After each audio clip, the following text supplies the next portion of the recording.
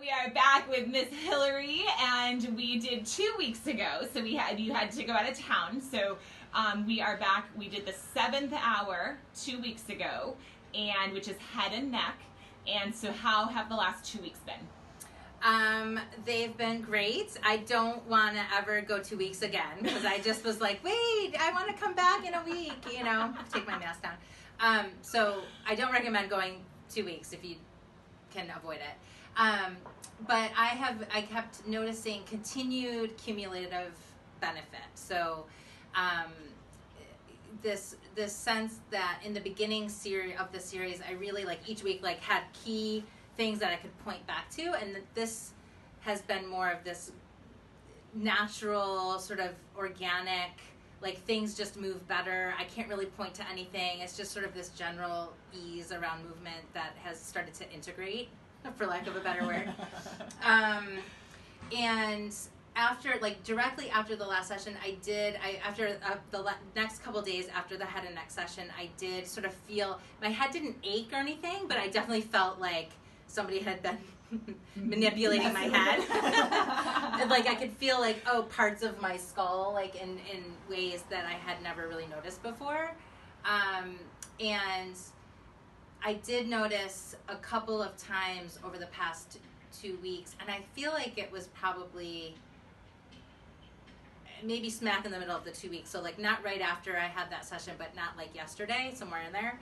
I woke myself up grinding my teeth. And so I have known that I grind my teeth from my dentist, and I have braces orthodont, and my jaw was in a misalignment, but I didn't know it. Yeah. And so we talked a lot about the fact that something in me knew that I was doing that now, and I literally woke up to the grinding sound. And so my body didn't let me stay asleep. It was no, we don't do that anymore. And right. Woke me up from it. Abort mission, right? I flagged it for you.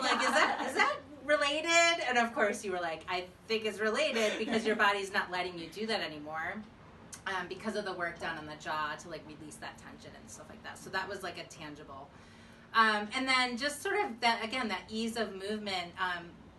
The story I was telling you, Nikki, was helping a friend hang curtains in their loft apartment. So it's the windows are up here, the windowsill is there, the windows are really tall, and just sort of springing up to from the standing position on the floor, foot up on the windowsill, stand up on the windowsill, hang the curtains, step back down, just bend easily. And my friend was how are you doing all that? You're not even stretching or grunting, you know? Right. It was just this easy flow to sort of move from the floor up to the ceiling and back down again.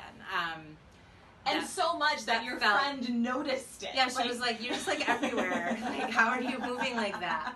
So that's been interesting to just kind of do it and observe it. Yeah.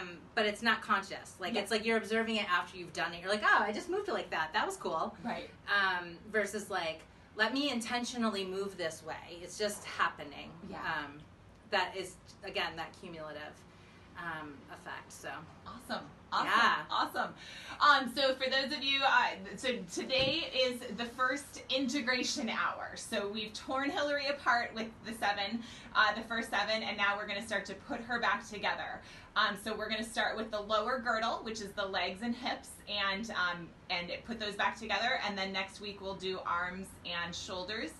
And we'll talk more about that because it doesn't make sense until it does. Yep. So we're just going to get started. I believe you because that's been true all along. Right. I always feel like a telemarketer. You have to see it to believe it. But it's so fucking true. It's annoying. It's true. And I hope this is helpful for folks to hear it from somebody who's going through it. So. Yes. No, I love it. So awesome. Let's get started. Okay. Yay!